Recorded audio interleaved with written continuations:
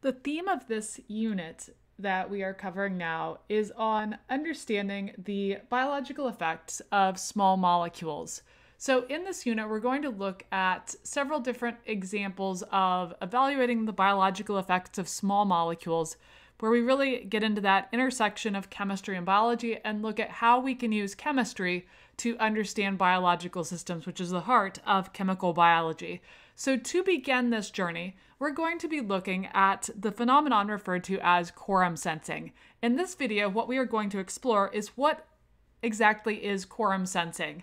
In the videos that follow, we're going to be looking at what specific types of molecules are involved in this process of quorum sensing. How do organisms produce these molecules? How do organisms detect and respond to these molecules? And can we use some of this information about quorum sensing to guide the discovery of new drugs? So first things first, we need to answer the question of what is quorum sensing? When we evaluate quorum sensing, which I will abbreviate for convenience here as QS for quorum sensing, much like a quorum of people, refers to a certain number of people necessary to have a meeting or necessary to take a vote. A quorum is a group of bacteria that are large enough that it triggers a change in the bacterial behavior to allow the bacteria to behave as a group rather than as individuals. So it enables these single-celled organisms to engage in collaborative behaviors. So what quorum sensing is, put down into words here, is we can describe it as changes in bacterial behavior in response to changes in the cell population density. Where if the cells are present at very low densities, the behavior of those bacteria cells is very different than once the population density reaches a certain level. So we're looking at changes in bacterial behavior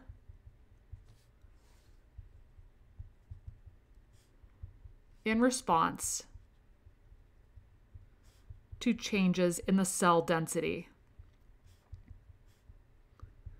And we will be addressing over this video and the next few videos how this process works. How are bacteria able to detect changes in the density of bacterial cells around them and trigger changes in their behavior in response to that? And it all comes down to chemistry.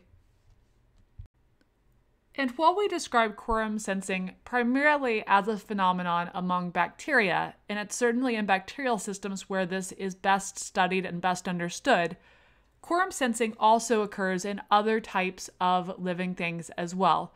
For example, insects can coordinate their behaviors by the process of quorum sensing as well. There is also some evidence that cancer cell lines use quorum sensing as a way of governing and regulating their behaviors too. So while we are going to focus our upcoming discussions primarily on quorum sensing in bacteria, because this system is the best studied, we can extend our conceptual knowledge of quorum sensing to include other types of organisms as well. So when a bacteria changes its behavior in response to changes in the cell density, how is this going to happen? What is the overview of this process of quorum sensing? In quorum sensing, what is going to happen is that the bacteria that is engaging in quorum sensing produces and releases small organic molecules into the environment around it. So in step one of the quorum sensing process, the bacteria that will engage in quorum sensing, so the QS bacteria, we will call these. This is bacteria of a particular species that are going to be communicating and coordinating behavior with other members of that same species. So the quorum sensing bacteria produce and release into the environment around them. So it's being excreted from the cell, small molecules that we refer to as chemical signals. We call these chemical signals because they are going to be compounds that act to signal changes in behavior or trigger changes in behavior of other organisms around them. So the quorum sensing bacteria are going to produce and release these small molecules that are known as chemical signals. The chemical signals that are being released here could also be referred to synonymously as autoinducers. because they are going to act to trigger or induce changes in the behavior of a group of bacteria. And so after these compounds are produced, as the bacteria are replicating and present in this environment, as the number of bacteria in that environment, the concentration of bacteria, in other words, increases, the concentration of the small molecule autoinducers are going to increase as well, proportional to the increase in the concentration of bacteria in that system. So in other words, the bacteria are constantly producing these autoinducer molecules, releasing them from the cells, and so hence, as the number of bacteria increases in that environment, the concentration of autoinducer increases as well. So the chemical signal, the autoinducer in other words, is going to go up in concentration with an increase in the bacterial population density. And when we refer to a bacterial population, we're referring to a member of a single species here. So we're using these as intra-species communication signals. Intra meaning within the same species. So chemical signal increases the population of a particular species of bacteria increases. And then what happens is that once that signal reaches a certain threshold concentration, a high enough concentration, that is going to trigger widespread changes in the gene expression of the bacteria that are receiving that signal and enable them to coordinate a variety of group behaviors. So the chemical signals are produced, the concentration increases in the environment, and then once that signal reaches a high enough concentration, that is going to trigger changes in the gene expression of very specific genes within the genome of the bacteria to enable those bacteria to coordinate group behaviors. So the gene expression changes that take place are going to lead to changes in the behavior and generally a massive shift in the behavior to a very group-oriented behavior. So gene expression changes that result from this quorum sensing lead to changes in the behavior.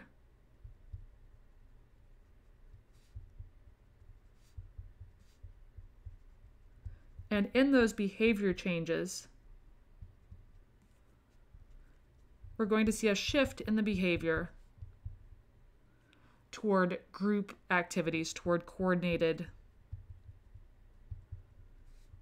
group activities.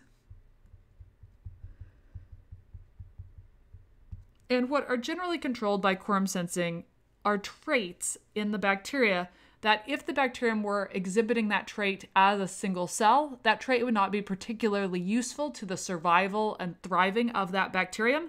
But instead, when there are large numbers of that particular species of bacteria, that behavior leads to success of that population of bacteria as a whole. And so several behaviors are controlled by quorum sensing. These behaviors include, so writing out the behaviors that are controlled by quorum sensing,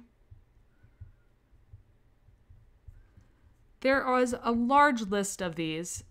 So I'm not going to be giving a comprehensive list here, but just a few of the highlights of the behaviors that are controlled by quorum sensing, where bacteria excrete small molecules from their cells. Once those small molecules build up in the environment in proportion to the density of bacteria in that environment, massive behavioral changes are triggered. And some of those behavioral changes that are triggered by this phenomenon known as quorum sensing include virulence. Virulence is the propensity of a pathogen to infect the host. And so when we think about bacteria infecting a host, if there was just one or a few bacteria present and those bacteria attempted to infect a host, they would not be particularly successful at doing that because the host immune system would likely strike them down in very short order. On the other hand, once the bacteria have reached a quorum, they can turn on their virulence, their ability to infect the host, and be much more successful at that as a group, as a large quorum of bacteria, than would be possible if it was just a small population of bacteria.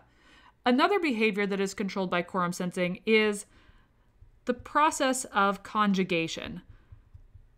Conjugation is where bacteria engage in gene exchange, where one bacterium can shuffle genes to another nearby bacterium, and that is under the control of quorum sensing mechanisms, because if a bacteria were trying to exchange genes with another bacterium and there's no other bacteria nearby, or there's a very low concentration of bacteria nearby, that would not be an effective process. And so conjugation is controlled by quorum sensing, where as the population of cells reaches a certain threshold, the genes that enable conjugation become activated, meaning they become transcribed and translated to enable that process of conjugation to take place. A really cool example of a behavior controlled by quorum sensing is bioluminescence, the process where bacteria produce light. For example, some species of squid have a light organ that releases light that enables the squid to hunt and see at night, and that bioluminescence is the result of bacteria that live within that light organ. And when the bacteria are present in really low abundances, low concentrations, there is no benefit to those bacteria releasing light, because it would be a very, very small amount of light. It would not be beneficial in the symbiotic relationship that they have with the squid. But instead, when the bacteria reach a certain threshold concentration where they can work together and make lots of light, it becomes a valuable adaptation. And so quorum sensing is used to turn on that light production once bacteria reach a certain high concentration. Additionally, quorum sensing controls a behavior referred to as biofilm formation, which, if you've ever noticed a bunch of dirty dishes in your sink with a thick film of kind of gross residue on them, that is a biofilm. A biofilm is a group of bacteria that are enclosed by a sticky extracellular matrix. And that matrix allows the bacteria to sequester nutrients and also makes those bacteria more resistant to antibiotics than would otherwise be the case, because you think of that matrix as trapping the antibiotics and preventing them from entering the bacterial cells. And so as a result, bacteria associated with biofilms can be 100 times or more resistant to antibiotics than bacteria that are planktonic, meaning bacteria that are free-floating. And so there's an advantage to biofilm formation, but the formation of that biofilm, the enclosure of the cells in a sticky matrix, requires that there be a relatively high concentration of cells present. Otherwise, the release of the material to create the sticky matrix would not be effective. And so this behavior is controlled by quorum sensing, where once the bacteria reach a certain threshold population, they excrete that extracellular matrix and create the biofilm that allows them to be encased in this protective sheath that protects them from environmental factors such as antibiotics in the environment or the variety of other challenges that bacteria face in surviving. So there's this huge list of behaviors controlled by quorum sensing. I have given just a few of those behaviors here. There are a variety of others that we could include on this list. And if we extended this quorum sensing phenomenon to include insects participating in quorum sensing and possibly cancer cells participating in quorum sensing, we would add to this list of behaviors that can be controlled by quorum sensing. But ultimately, what it comes down to is that the behaviors that are controlled by quorum sensing are going to be the behaviors where the organisms will benefit greatly from the behavior only if those organisms are present as a large group rather than as a single isolated cell. And so what quorum sensing essentially does is it allows these single-celled organisms like bacteria to behave like they are multicellular organisms by coordinating behaviors, much like our different organs of our body coordinate behaviors to allow us to succeed and thrive. Bacteria use quorum sensing as a way to coordinate their behaviors across groups to gain the advantages of multicellular life by these single-celled organisms. What we are going to look at in the upcoming videos is we are going to look at what types of molecules are able to act as autoinducers. In other words, what is the chemistry that's controlling these processes? What are the chemical structures of those autoinducers? How do organisms produce those autoinducers through enzyme-catalyzed reactions? How do organisms go about detecting these autoinducer molecules in the environment? And can we use some of this information to guide the discovery of the next generations of drugs? Because certainly, if we can design drugs that inhibit biofilm formation or inhibit the virulence, the ability of bacteria to infect cells, we could have on our hands really powerful novel drug molecules. So we'll continue looking at that. We will also explore a TED Talk by Dr. Bonnie Bassler, who was one of the pioneers in the study of quorum sensing. And in that video, she will be discussing some of her group's work and findings on quorum sensing molecules. So stay tuned for that.